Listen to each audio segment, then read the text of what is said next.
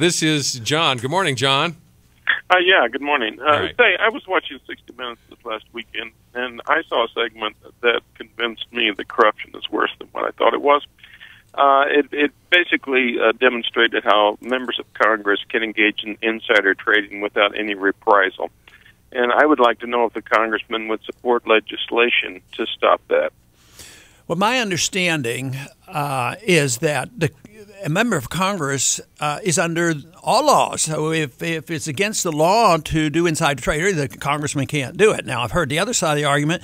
I don't have the final answer on it. But the real answer for this is if you only had ethical people in Washington, you wouldn't have to deal with this problem because people wouldn't do it and they wouldn't be listening to lobbyists and they wouldn't be trading.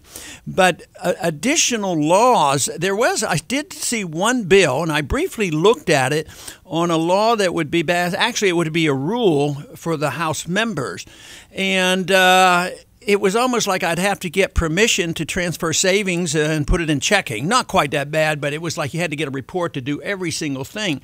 And I think they're missing the boat. If they think that they have unethical people in a system that is rotten to the core and the government does too much and there's too much conflict of interest, to write another rule isn't going to do it. But if a member of Congress has participated, had truly inside information, and benefited by it, that should be exposed. The voters ought to retaliate, and he ought to be convicted of a crime if it's against the law. Well, John's talking about that 60 Minutes thing. I've seen excerpts, so that was just a very powerful presentation. 60 Minutes confronted Nancy Pelosi, for instance, for inside trading, and I think Denny Hastert, former a lot of them on both sides of the aisle. And I think I think they should be punished. Well, what tools do you have at your disposal to do that? Well, you go to Nancy Pelosi and Boehner and say, look, punish these people who are What if they're participating? Yeah, that's the whole thing. No.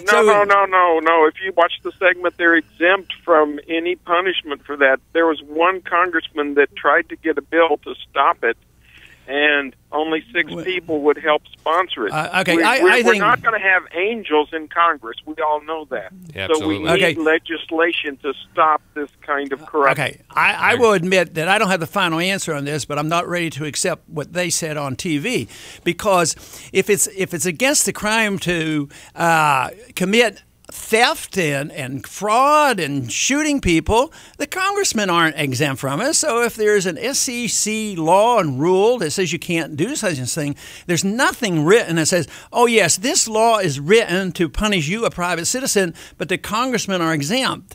I'm quite confident that doesn't exist. Because of the corruption in the system, maybe they get around it, just like rich people get around the judicial system all the time. Rich people, never go to jail for long periods of times, or rich people don't ever get electrocuted. It's poor people that do. So it's the system that is bad, but I quite frankly would have to be convinced that there's a law that says that you punish average citizens, but the congressmen are exempt from committing fraud or breaking these laws.